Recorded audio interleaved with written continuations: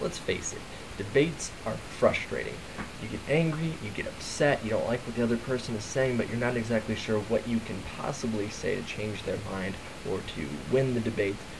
Well, here are some tips straight from Oxford on how to debate like an Oxford scholar. Tip number 1, say something in Latin.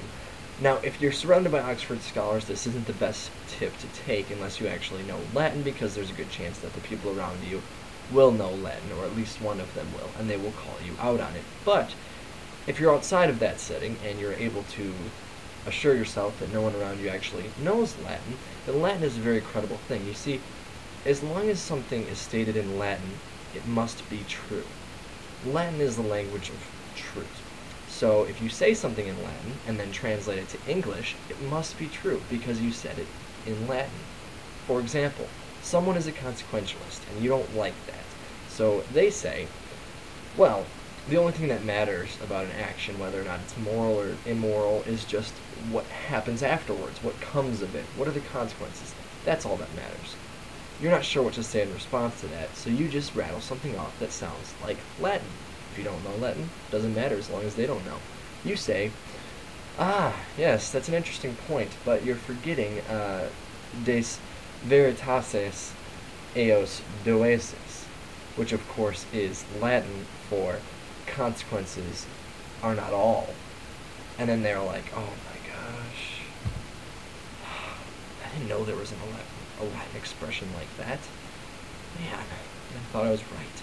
It works, seriously. 99% of the time, it works all the time. Next, if they know Latin, or you don't want to make something up in Latin, or you don't think you can sell the idea that you actually know this Latin phrase, go with this, because this works even more than 99% of the time, like 99.5 or more percent of the time. And that is, they're arguing something, and you don't like what they're saying, and so you just say, well, you're just arguing semantics. Do you know what semantics is? Doesn't matter. It does not matter if you know what it is, because they might not know what it is. And it doesn't matter. Because, one, if they don't know what semantics is, and you don't know what semantics is, you're still good, because you can always belittle them. Here's what you do. Well, you're just arguing semantics. They say, what's semantics? And you say, you don't know what semantics is. Okay, how about this? You find out what semantics is, and then I'll have a real debate with you. Just write them off, right? Because they don't know what semantics is. It doesn't matter if you don't know what semantics is. You can still make them feel really bad. And making someone feel bad is just as good as winning a debate. Now, the other key, of course, is that semantics is really just language, the problems with language and putting things into language. And because everything we say, any kind of debate we try to have, involves language, then you can make the case that, it might not be a good case, but you can make the case that pretty much anything anyone says is just semantics, because it all involves language. So as long as someone doesn't have a firm grasp on what that means, but they know kind of what semantics means, you can still get them, because they're using language, and there you go. Okay, the problem is, you gotta be worried about someone using these techniques against you, okay? So what you want to do is, 1, preface every single claim you can possibly make with some sort of generalization. So, not generalization, some sort of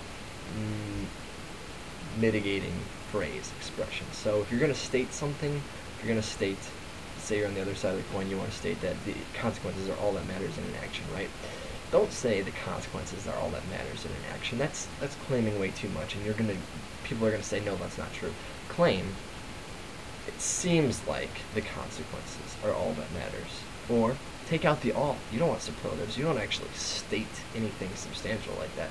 Just say, it seems like sometimes the consequences matter.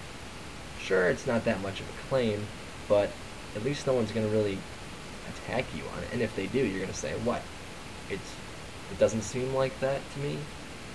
So if you preface things with "it seems like" and cut out all the superlatives, like all the time, always, without exception, anything like that, cut that out. Or some of the time, just preface everything with some of the time. So instead of the consequences are all that matters, sometimes the consequences matter. It seems like sometimes the consequences matter. If you preface things with those phrases, then it's much easier to make these claims without anyone saying, you're wrong. Because how can you be wrong if all you're saying is that it seems like it? Can you be wrong about observing that something seems like something? Doesn't seem like you can be wrong about that unless you're not actually observing. There's something wrong with your ability to perceive, which there could be. So, number one, say something in Latin. Even if you don't know Latin, claim it's in Latin. Usually as, like veritas. As is a good ending to put on words. Number two, claim that whatever they're saying or whatever they're arguing is just semantics, that you're just arguing over semantics and it's pointless. And if you can, belittle them so that they feel bad and don't want to debate anymore. And then number three, to defend against these things, always preface things with it seems like, or it could be, or sometimes. Never state anything fully. That will protect you from pretty much, from most things. Now that you're equipped, you can go out and act.